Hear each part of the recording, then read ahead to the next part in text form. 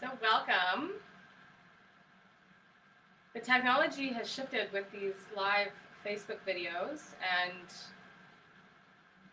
it goes live a little bit before it says it goes live, so I believe that as I'm talking, if not, I'll just refilm this.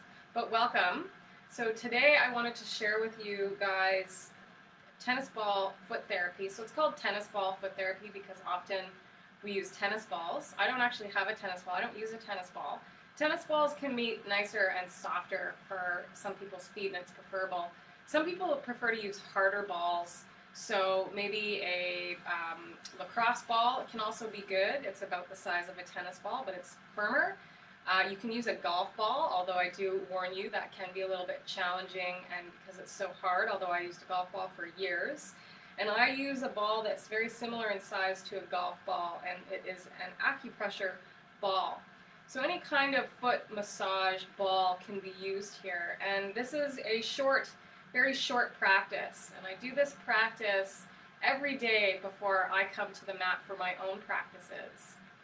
And so what we do is we just roll the bottom of the feet out. So we'll take the balls down, and I encourage you to do this tennis ball or this ball foot therapy before every one of your practices, and we work the feet out and we release the fascia in the feet.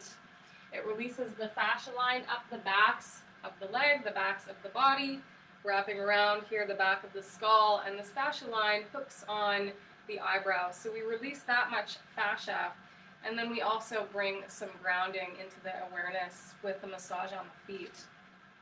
If you need to, you can hold a wall or a chair, or you can take the hands at the hips or fingertips, and this is called Hakini Mudra, or forming a globe with the hands in front of the chest.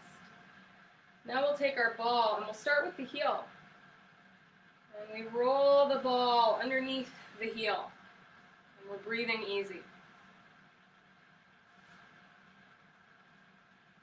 And some people even like to press the ball into tender points along the heel. Now the practice that I do, I don't go any further with this practice, and you can, there's more that we can do with this practice, but I just roll out my feet. Once I'm done rolling out my heel, I bring the ball now to the sole or the arch of the foot, and we're still breathing, balancing. If you need to. We can roll it along that lateral arch towards the blade of the foot, and then back towards here, the center of the foot, into the medial part of the foot here. You can even press the ball into any of the tender points on the sole of the foot, the arch. We're still breathing. And then we slide here now the ball back and forth across those toe mounds.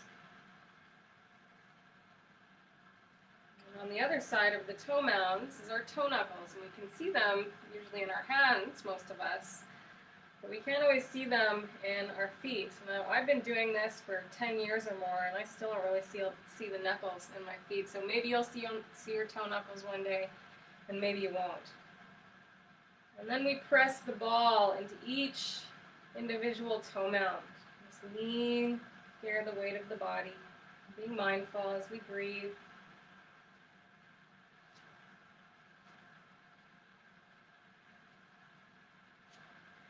And then maybe even stretching the toes over the ball.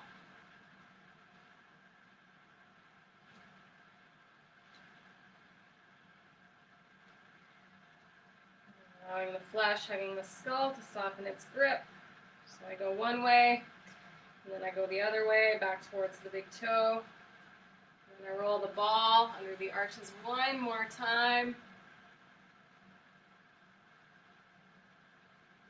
And then taking the ball off to the side for a moment, pausing here, standing about feet, hip distance apart, noticing how we feel right to left.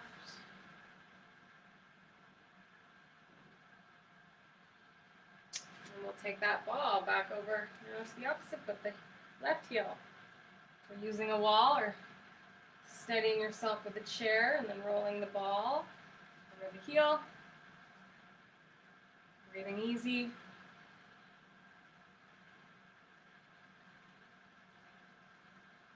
Maybe pressing the ball into tender points on the heel.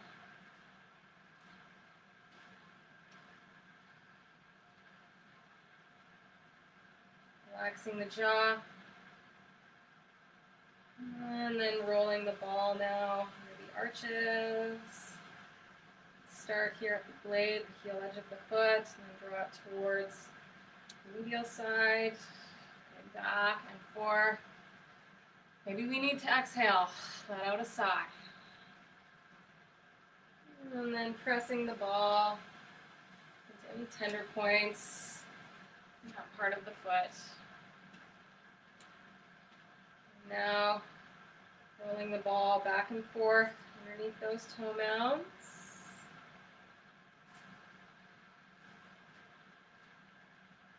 And pressing the ball into each individual toe mound, from the big toe to the pinky toe. And then back towards the big toe.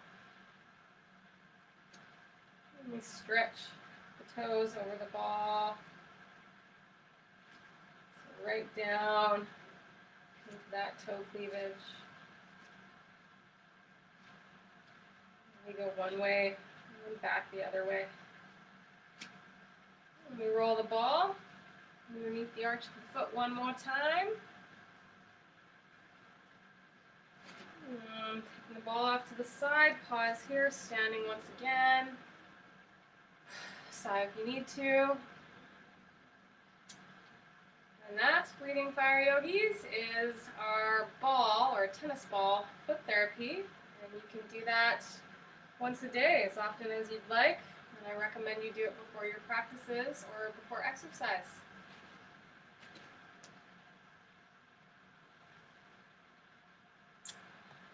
See you all soon.